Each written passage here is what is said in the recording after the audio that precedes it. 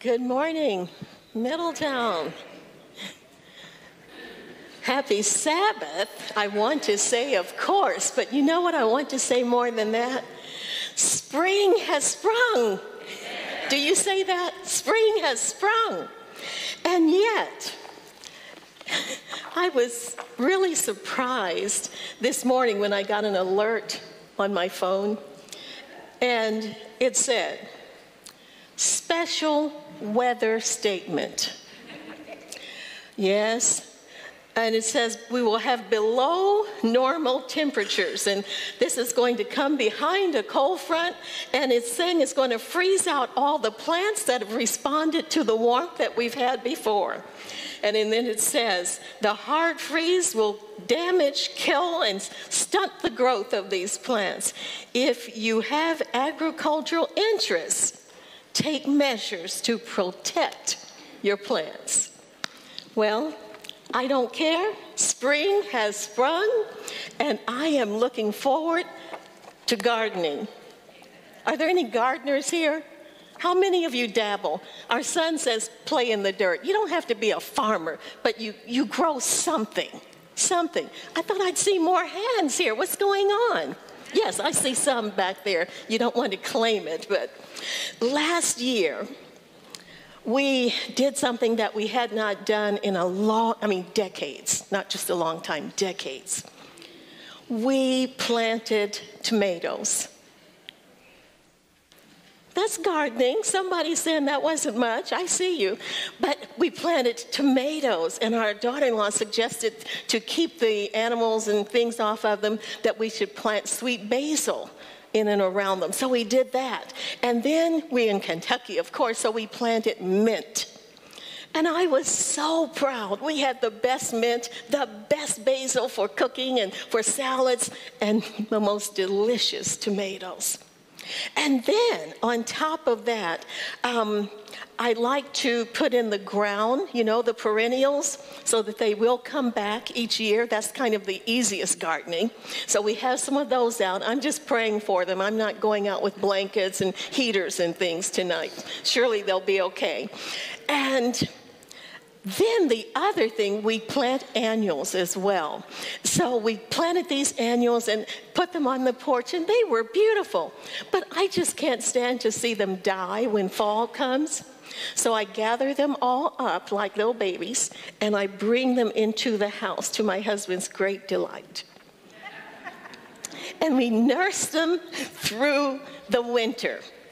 And most of them have made it. We've lost only one, but everything else is made. So we're waiting just for that right moment when we can take them back out onto the porch and let them flourish again, when those perennials are really up in full strength. And then we did something else last year that really made us feel good. This is something I had not done for many more decades, when with my expert, my great-grandmother, we would always plant annuals from seeds. Do you use seeds anymore? We would plant from seeds and then watch the little sprouts and just nourish them. Well, we tried this last year. We had about 5 or 6 packets of seeds that we'd gotten from some charity to which we had contributed. And, there were all kinds of beautiful flowers, I should say. And so we went around trying to find the right spot, and we scratched the surface, put the seeds in, covered them, some a little deeper, some not so deep, and did what we were supposed to do. But only one set of seeds sprouted and grew. These were zinnias. Do you like zinnias? They started off, the little tiny things, and I was leaping for joy when I saw them pop up. But then they kept growing and growing. And finally, they were this high, and they had big, beautiful blossoms. And they attracted a hummingbird that came to our house every day. So I'm looking forward to doing that again. So with all of this, I'm sure this is what brought it on, but the Holy Spirit guided me to our topic today, which deals with seeds. the parable of the sower. And then I came to church. I just have to insert this. I came to church this morning, and Melvin, I was heading back to Sabbath school, and then I said, well, I need to visit the other class because we never go there. And so I asked Tracy, what are you studying? And she said, we're reading through the Gospels. And then something clicked in my head. I said, where are you? Can you imagine? The parable of the sowers. So we had a good laugh. But we hope that there's more in here and that the Holy Spirit will guide us. Let's pray. Our Father, our God, we thank you for this beautiful spring day. Yes, it's cold, but the sun is shining. And we are feeling like we are ready to grow something.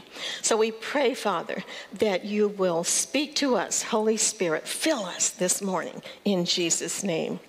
We're going to move right through this because this is a familiar parable to all of us. And I would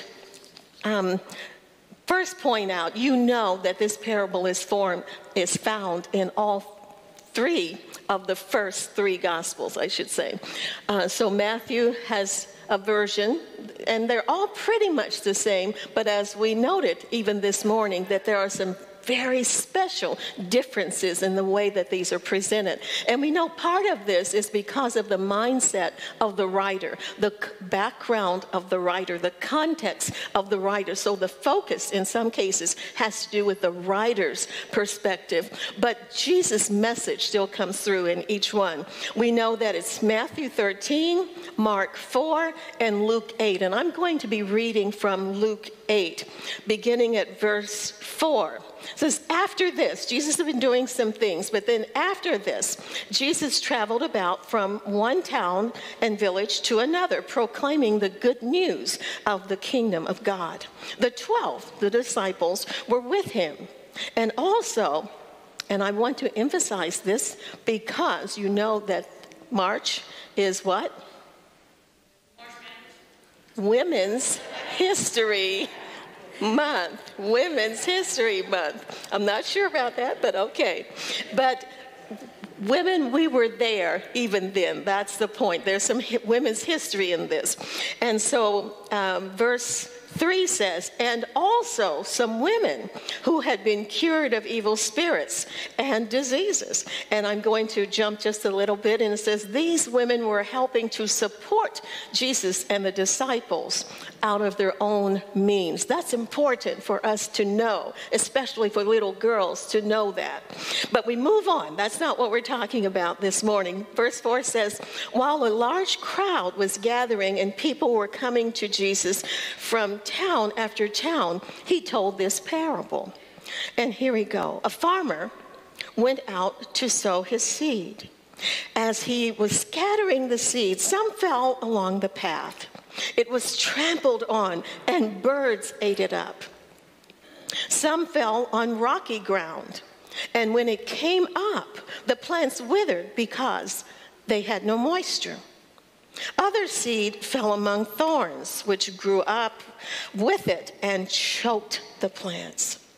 Still, other seed fell on good soil.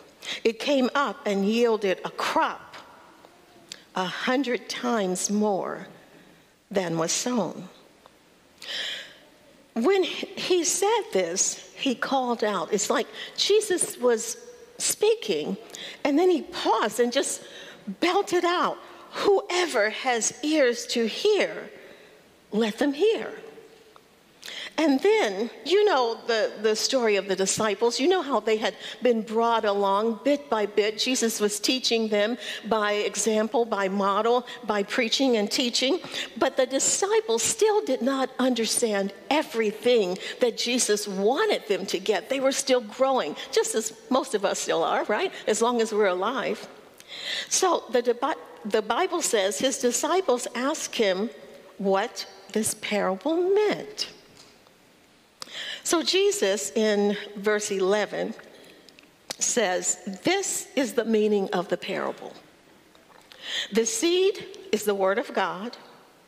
Those along the path are the ones who hear. And then the devil comes and takes away the word from their hearts so that they may not believe and be saved. Those on the rocky ground are the ones who receive the word with joy when they hear it, but they have no root. They believe for a while, but in the time of testing, they fall away.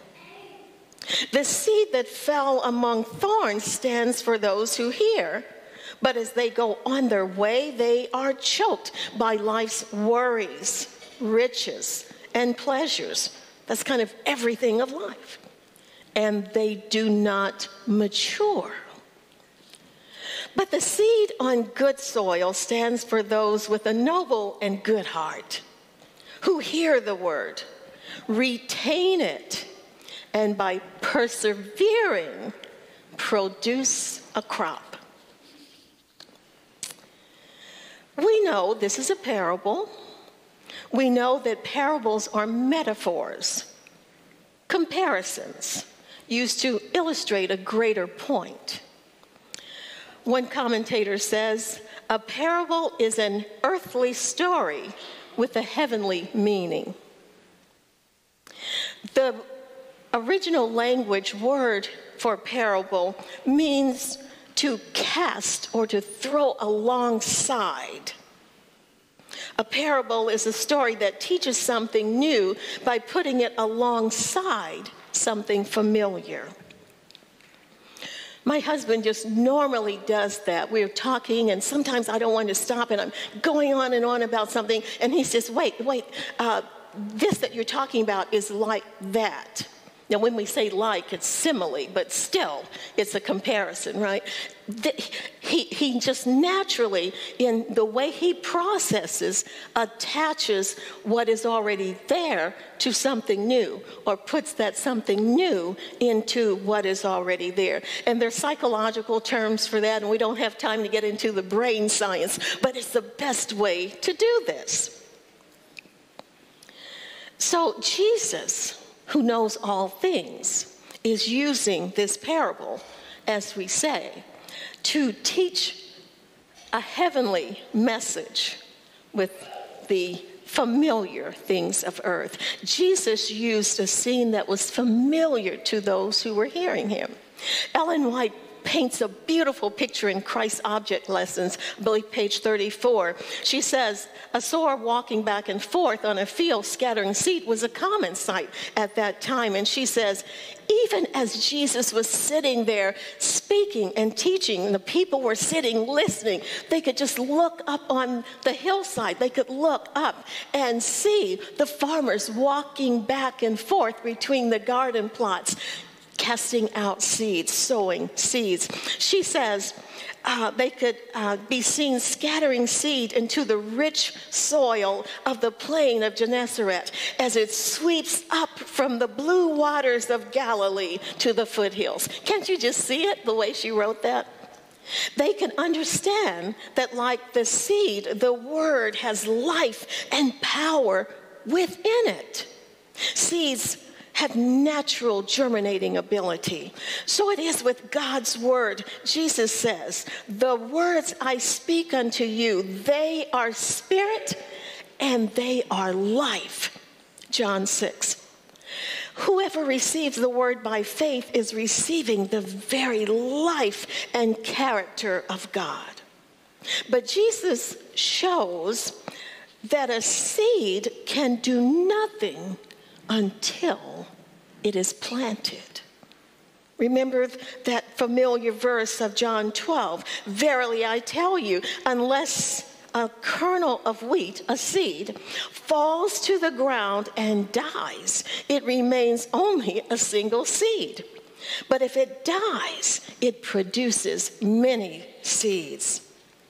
This that we've read is the parable of the sower, but we are actually focusing on the soil.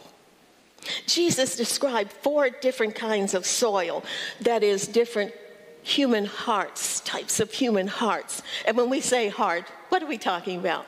The mind, right? The mind, really. So first, the hard soil in verses 5 and 12. there were plants there were paths, let me go back, that ran through these gardens, these fields. The way they did it to stay safe, farmers would gather in small villages, and right outside where their homes were these fields, and they would get up in the mornings and go out together to plant or to work their fields. Now, especially those of us who live in the city, we could be familiar with what? Garden plots. Sometimes in the city, in a park or in an open area, in a lot, there's just a big open area where all the people in the neighborhood can come and plant their gardens. But then we divide them up, right, into plots. So my plot might be right here, and yours is right beside mine, and then there's another. But as we plant our seed, we're walking between these plots and planting the seeds on our soil. But some of them fall on the hard path where we've been walking. And that's what Jesus is showing here. This foot traffic between the plots has hardened the soil. The seed was scattered on it, but it could not penetrate the deeply dense soil. The seed just laid on top of the soil, exposed to the elements and everything. And in the parable, the wild birds that could always be seen at planting time come in and they just eat up the seed. You know how it is when you plant new grass seed in your yard? It's like birds get the memo from miles around, and they all come and converge on your yard and eat up your grass seed. So that's what's happening here. And it's interesting. We're talking about these wild birds eating up the seed. Matthew says that these birds represent, quote, the wicked one in verse 13:19. And then in the NIV, it's called the evil one. Mark says it's Satan, just puts it right out there. And Luke, in both versions, says it's the devil. So we see what's happening here. Now we go on and look, the shallow soil. Shallow soil. It's not deep, it's shallow surface. This is ground with a rock layer, just hard rock. In Kentucky, when you want to build a house, sometimes you run into that, right? Or even just when you want to plant your garden, you go out and start digging in your backyard, and the first thing you hit rock. There's a solid layer of rock. And this is what it's talking about in this type of soil, is just a thin layer over the rock. So as the sun bears down on this rock, on this soil and the rock intensifies and reflects the heat back from the sun. Well, at first you might think that's a good thing because it causes the seed to germinate quickly. But then there is no deepness of earth, no depth, no place for the plant to send down roots to gather moisture for life. So the plant cannot grow. It starts up, it shoots up, but nothing nourishes it. And the sun bears down on it. The seed can germinate, but the shoot cannot send the roots down. The sun bears down on it, and quickly it dies. It just withers away. And then the third kind of soil, the crowded soil or thorny soil, it is said in some places. Here, there is enough soil so the roots can grow down, but there's not enough space or room for the plants to grow up to maturity. They can't produce fruit. I read somewhere, probably on my phone, we get these news alerts sometimes, and some of them are interesting. I read about a man in Florida who had refused to sell his property to big-time developers. And that caught my eye because that happened right here in Louisville as well, down on West Broadway, about 17th or 18th Street. Some of the big factories or big developers wanted to buy those little houses that were along there so that they could build whatever. And one family just refused to sell. So one by one, the houses were torn down and big buildings were going up. And finally, there's this one house with all these big buildings all around it. This is what happened in Florida. But what caught my attention, besides that being a little bit humorous, the man had beautiful gardens. But because these tall structures were towering over everything, the sun could not really get through. And he said his plants began to die. His mango tree was still standing, but stopped producing fruit. So this is the way it is. You know, in your garden, it is as though you give license to weeds first. No matter what, the weeds will grow, and they grow so fast. We went out the other day and we saw just little peaks of weeds coming. I call them wild flowers, of course, but they were trying to come up. And I thought maybe we could just leave them because they're going to be pretty with the others. But in a day or two, they had just taken over. Weeds will just blot out, choke out the good plants. And so that's what was happening with this soil. And the word thorn or briar is used in some of the versions here. And according to what we understand with the original language, it just means any kind of prickly plant. You know, it's difficult to grow vegetables or flowers, anything that you want, in the presence of these weeds. Then we move on quickly to the good soil. Good soil is soft, fertile, loamy, some say, crumbly, balanced, healthy soil. It is free of rocks, free of decay, free of weeds, and free of pests. It readily receives and supports germination and plant growth. It nurtures seeds and plants through to maturity for a good harvest. Now, typically, and I smiled this morning because this is the way we always interpret this passage. The types of soil in this parable are said to represent the different types of people we encounter as we go out to share the gospel, right? Well, I want to give you a different twist on that. Maybe there's another meaning. And just because I don't trust Simmons, I checked some good theologians, good Seventh-day Adventist Christian theologians. I know I have to say that whole thing. The parable here also illustrates the mixed character of those in the church. Should I say that again?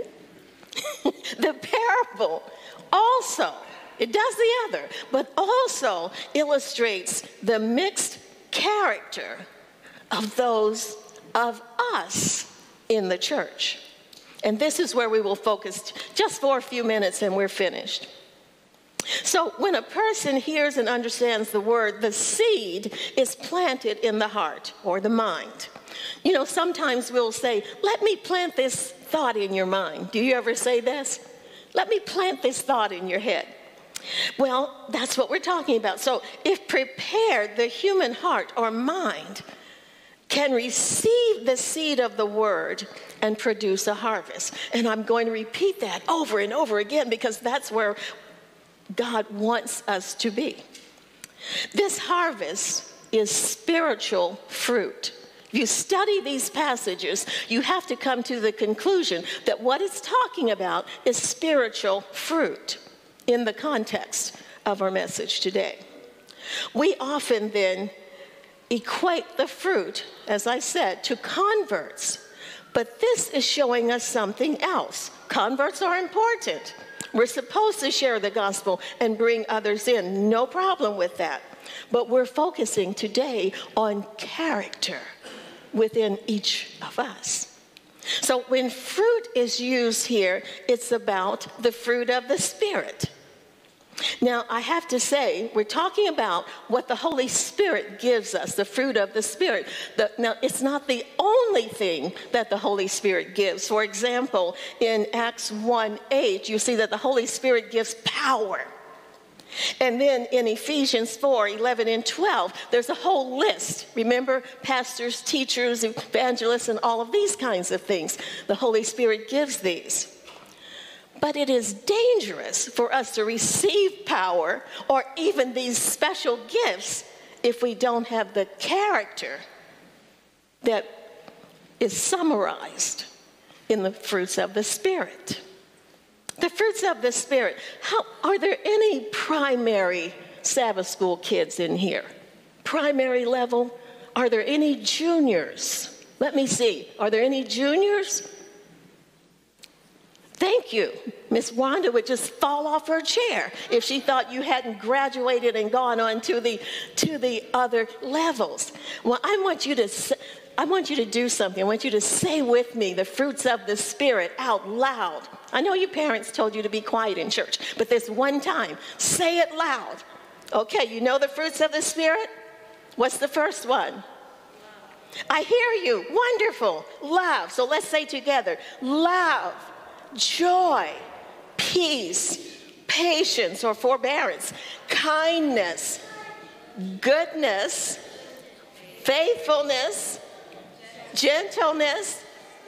The early teens have it, yes, and self-control. That's kind of the summary of all that there should be to the Christian character. It's a summary. It doesn't break it all down, but if you really study each of those, you can't get around anything that God would have us to develop in our lives. That's found, of course, Galatians 5:22.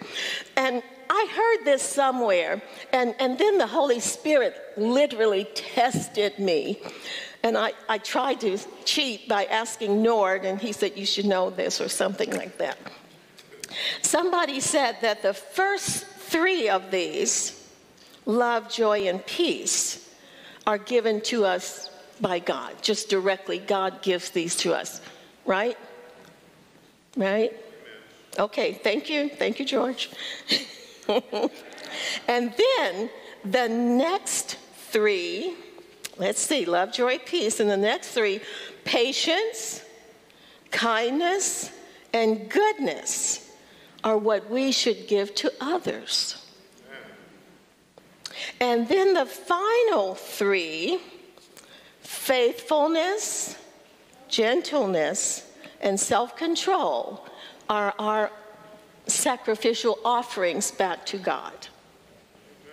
You have to study that. There's more to it, but I remembered part of that, and I like that. It's like the 10 Commandments. Remember, the first 4 are relationship with God, and then the other 6 are relationship with other people.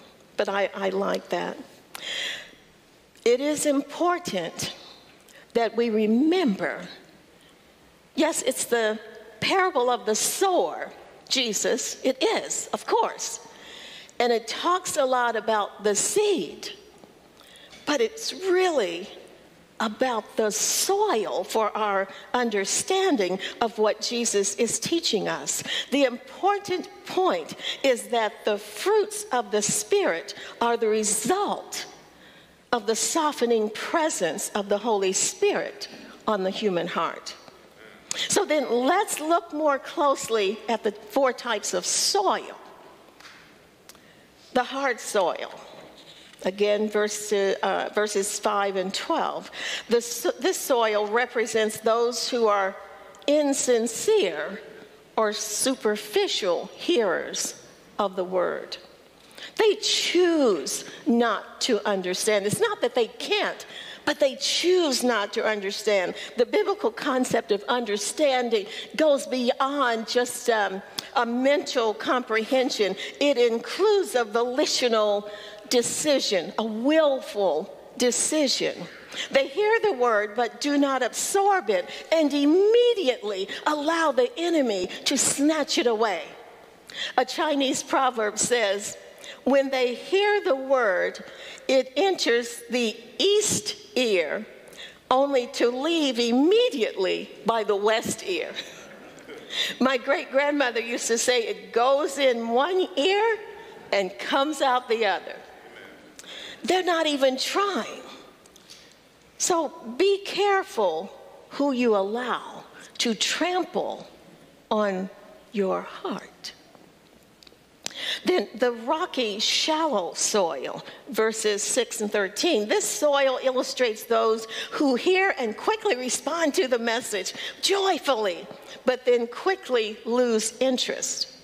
This includes those in the fellowship of the church. Sometimes they are called nominal Christians or cultural Adventists. They're not deep. They're just not deep in their thinking, in their living, in their being. They have been in the church for many decades, but are shallow regarding spiritual matters.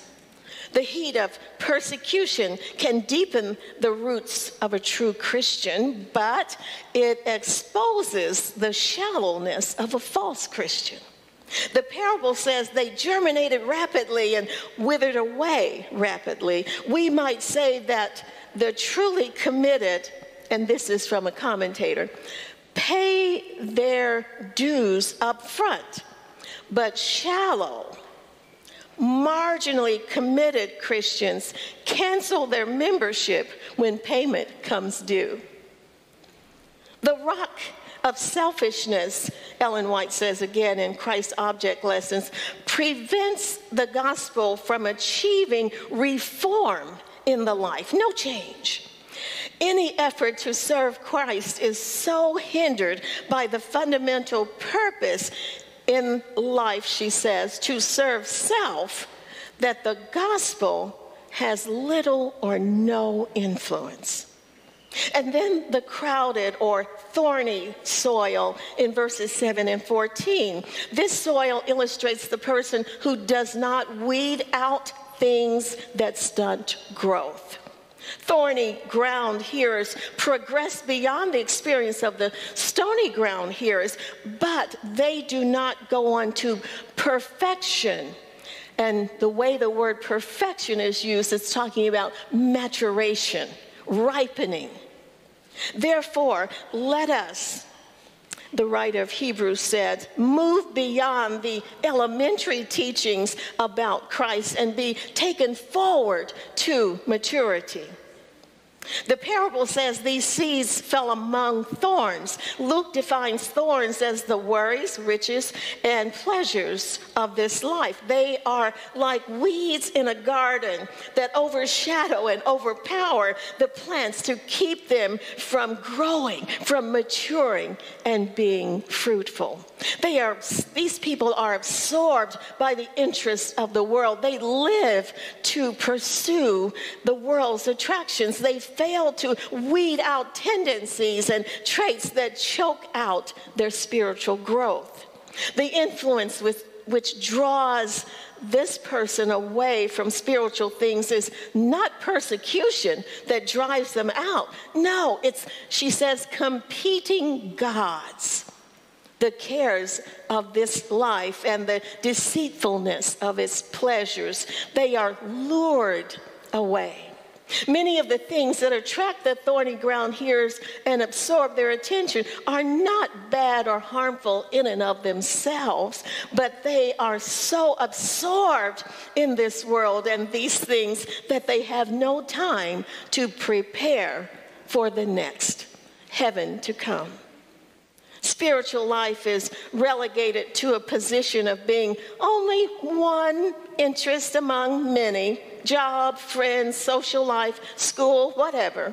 Thorny ground hearers fall short of moral transformation, Ellen White says, again in Christ's Object Lessons. They want justification. I got saved. They want justification without sanctification. And then there's the good soil. This soil illustrates those who hear the word, understand the word, receive the word within, and patiently hang on and produce fruit from the word. Paul says to the hearers in Thessalonica, when you received the word of God, you received it not as a human word, but as it actually is, the word of God, which is indeed at work in you who believe. And then Peter says, 1 Peter 1, for you have been born again, not of perishable seed, but of imperishable, through the living and enduring word of God. For all people, every one of us, all people are like grass, and all their glory is like the flowers of the field. The grass withers and the flowers fall, but the word of the Lord endures forever. In Neruda's poem, I don't have it memorized, but he talks about all the things that winter, you know, the weather alert, all the things that winter does to the plants. It just wreaks havoc. But he says, winter cannot prevent the spring. Praise God. No matter what happens, God is still in control. And Satan and all of his imps cannot prevent him from doing that good thing in us. Amen. Only we can prevent it. This soil produces the fruit of character that we said. The fruit of the Spirit has to be revealed in the life. It includes winning others to Christ, yes, Romans 1.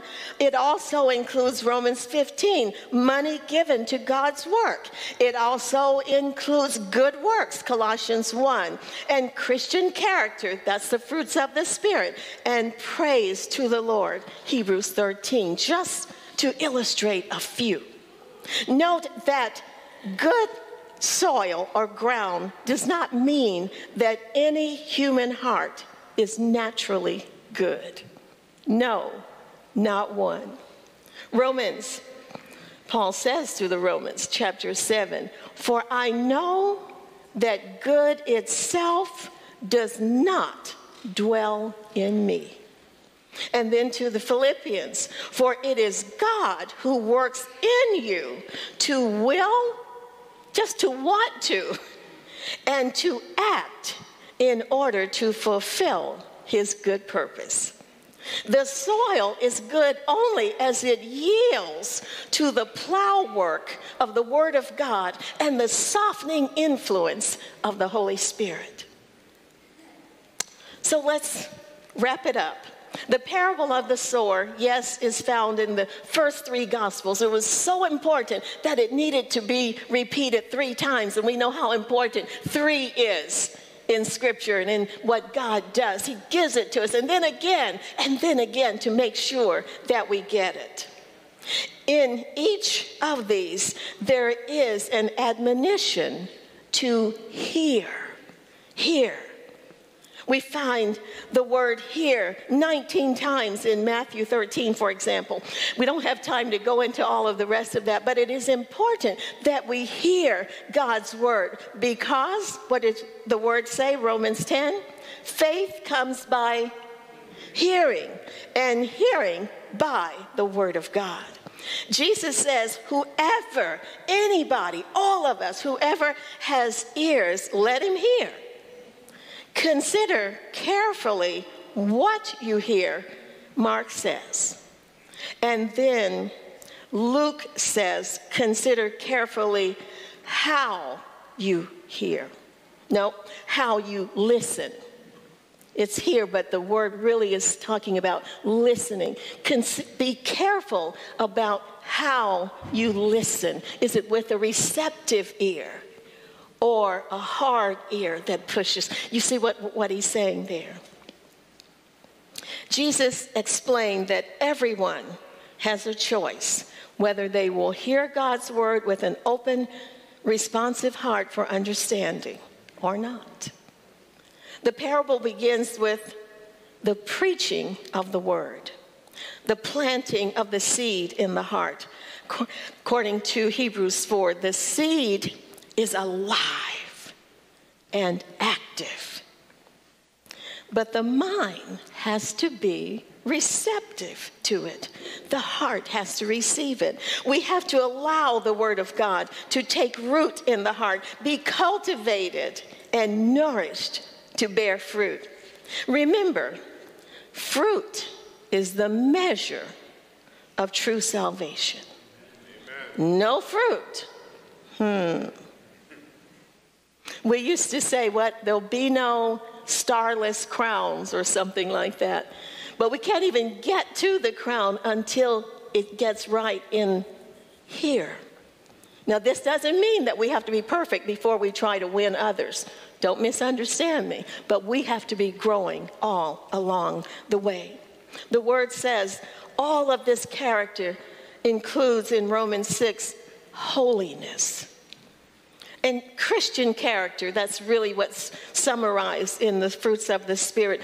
Good works, Colossians 1. Winning others, again, Romans 1. Sharing what we have, Romans 15. And praising God, Hebrews 13. I just want to reiterate that. Jesus says, by their fruit, you will recognize them. Do people pick grapes from thorn bushes or figs from thistles? Likewise, every good tree bears good fruit. He says, but a bad tree bears bad fruit. A good tree cannot bear bad fruit. But a bad tree cannot bear good fruit. He says, by their fruit you will recognize them. There was no reception in the hearts of the wayside hearers. The stony, shallow ground hearers experienced only a momentary impulse. The crowded or thorny ground hearers began well, then choked out. But in the hearts of the good ground hearers, the response was permanent and effective. Notice 3/4 of the soils did not bear fruit. 75% to whom Jesus had come. Jesus is saying there's going to be a time in which the word will be rejected, even in the church. We'll be here, but without the word. We can be deceived to think we are innately good. Like the Laodiceans who think they were rich and in need of nothing. The human heart has an amazing capacity to convince itself of falsehood. We are capable of lying to ourselves and then believing our own lies. The heart, the heart, Scripture says, is deceitful above all things and desperately wicked. A parable starts off as a picture that is familiar to the listeners. But as you carefully consider the picture, it becomes a mirror in which you see yourself. Then, if you see yourself, if we see ourselves as needy sinners and ask for help, the mirror becomes a window through which we can see God and His grace. To understand the parable and benefit from it demands that we are honest and humble. They say January is for new beginnings. Perhaps. But I see spring as the time for the newness of life. It's time to plant, brothers and sisters, time to plant and cultivate. Is your soil ready to receive and nurture the seed? Ellen White says in Desire of Ages 348, the soil that responds to the grace of God shall be like a watered garden, and the glory of the Lord shall be seen upon him. Amen. Amen.